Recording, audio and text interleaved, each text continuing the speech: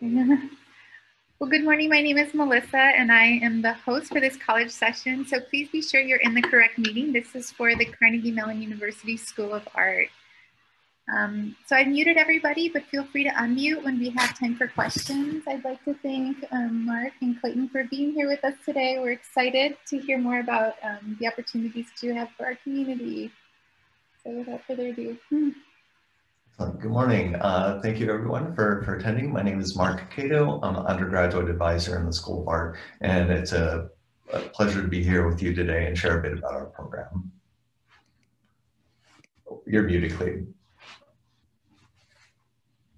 I'm Clayton Merrill. I am a professor in the School of Art, and I teach painting, drawing, as well as some very non-traditional studio classes as well. So I'm happy to be here. Good to meet you all. Go ahead, Mark. So in terms of who we are and where we are, Carnegie Mellon is located in Pittsburgh, Pennsylvania, in the southwest corner of the state. So really a quick trip to DC, New York, and elsewhere. In terms of our program, we have 22 tenure and tenure track faculty within the school, 200 undergraduate students, as well as 18 MFA candidates. So we're a small program within a much broader university context. Our student to faculty ratio is 9:1. So you get to develop really intimate relationships with faculty and peers in the program alike. We're situated within a top 25 research-based university. So you get to be a part of this much larger context that you can use to inform your practice. As we said, we're located in Pittsburgh. And I'll turn the next slides over to Clayton.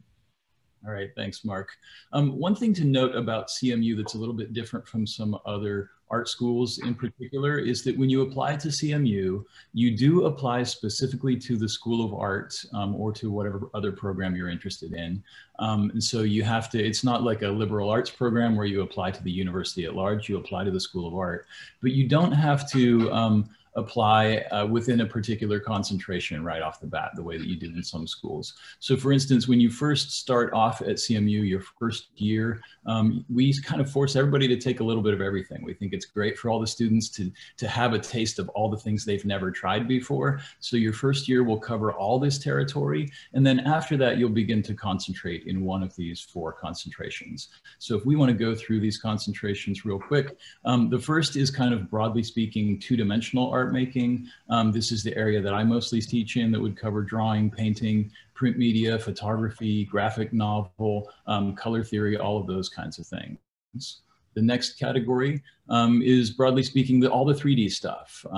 We have great sculpture fabrication facilities, and so students can work in all kinds of 3D media, including ceramics, woodworking, metalworking, physical computing, digital fabrication, and all kinds of things, combinations and installations based on all those things as well. The next category is electronic and time-based media. Some schools call this their 4D concentration, basically everything that happens across time. This would cover practices such as animation, game design, video, production and editing, computational and interactive art, bio art, all kinds of interactive game art, those sorts of things. And then finally, our 4th concentration is a little bit unusual. You don't see this at every school. It was the first program of its kind in the country.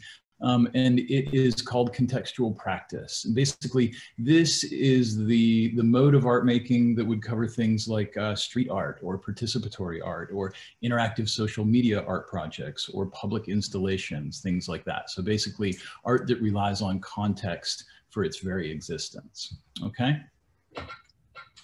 And in terms of the facilities to support all of these classes, we have over 50,000 square feet of fabrication facilities.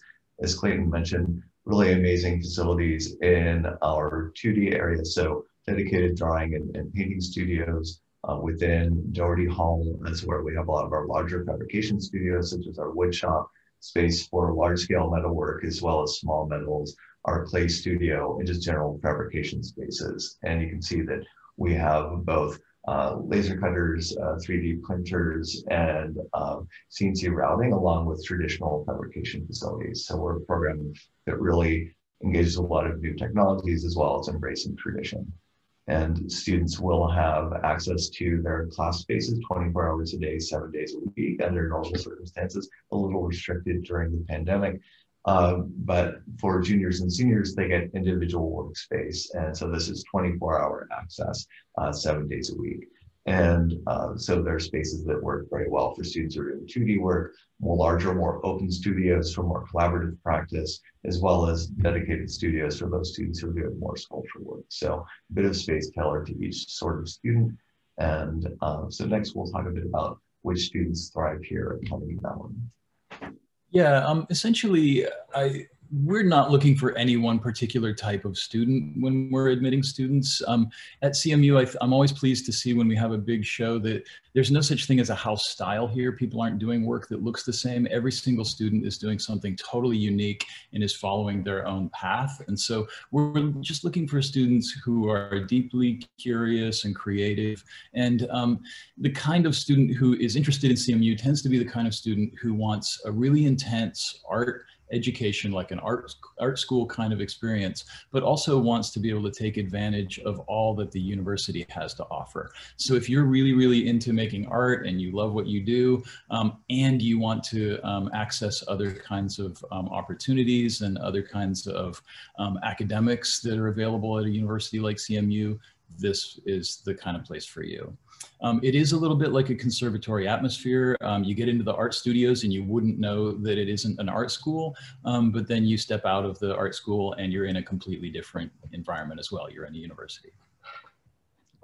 And because of our university context, it allows for a lot of interdisciplinary opportunities. So in addition to our Bachelor of Fine Arts students, which are the majority within the School of Art, about 3/4 of our population, we also have this grouping of 3 interdisciplinary degree programs that combine study within the School of Art with disciplines in our teacher colleges, which is humanities and social sciences, so art and psychology, or art and decision science, or creative writing, or with our Mellon College of Science, so you can combine art and biological sciences or mathematical sciences, or computer science and arts is another very popular pairing. But for students who don't want more of a hybrid degree, we also have a lot of students who earn minors. One that's very popular is within our ID8, or Integrated Design, Arts and Technology Network. And ID8 has minors that we teach into quite a bit, including in animation and special effects, game design, as well as in sonic arts. There's a new one that deals with electronic fabrics and things such as that. So we see cross-disciplinary enrollment and students really working in interdisciplinary teams to bring projects to fruition. And we also have a unique research center within the College of Fine Arts, the Frank Facci Studio for Creative Inquiry, which really supports atypical and interdisciplinary projects. And so it's an amazing research hub within the university. And in terms of student projects, a great way to see more student work, and we can link to some of this within the chat, would be visiting the School of Art site and looking at our gallery of exhibitions. But students are doing everything from computational landscape paintings through amazing cataloging and work with the Teeny Harris collection in collaboration with our Carnegie Museum of Art, just down the road from CMU, as well as site-specific installations and the Children's Museum or digital works that have been a part of permanent collections. So we want students to be producing, we want students to be regularly exhibiting their work. And as Clayton said, there's a broad swath of artistic practice within the school. We're really pushing your unique practice as you progress. All right, we are just about out of time, so I'm going to jump across these next 2 slides very quickly, Mark. Just to note that some of our students really do go into art careers as you would imagine that, like primarily, if you want to jump to the next slide, Mark, primarily producing and exhibiting work. So these are all students who basically that's their thing. They're creating really world-class art and exhibiting in world-class venues. And the next slide, another kind of 50% of our students end up really going into creative industries, kind of broadly described. So people who are going into game design and animation and even data visualization, such as Swetha Kannan Leon, who just got she's a finalist for a Pulitzer Prize for her data visualization work at the LA Times right now.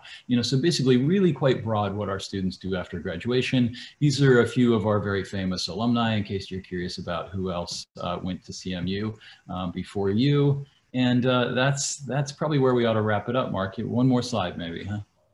Yeah. And so in terms of our portfolio recommendations, as you can see, it's really, I think Clayton can speak more to it than I can, but really looking at your individual abilities, your creative thinking skills, and what is really unique to your practice rather than assignment-driven work. And we don't have a formulaic conception of what you should be showing us. We want to really see what you feel is your strongest work and really representative of you as an artist. And we like to see a broad variety of portfolios. Yeah, that's a really good description, Mark. And I think we ought to use our last moments to see if anybody has a question. Yeah. You guys, you can feel free to unmute yourself if you'd like, or you can also put your question in the chat. I think it's a small enough group. But yeah, I was super impressed. Thank you guys so much for sharing a little bit of your program. And I didn't know that Andy Warhol went there too. That's kind of interesting. But the programs are really dynamic. I really love even how they're like sort of bunched and connected. So I think we have a question from Bailey. Is financial aid available? Yes, financial aid is available. It's primarily need-based. There are a few, but very few kind of talent-based scholarships, but primarily it's need-based, combination of grant and loan to try to meet all demonstrated student need.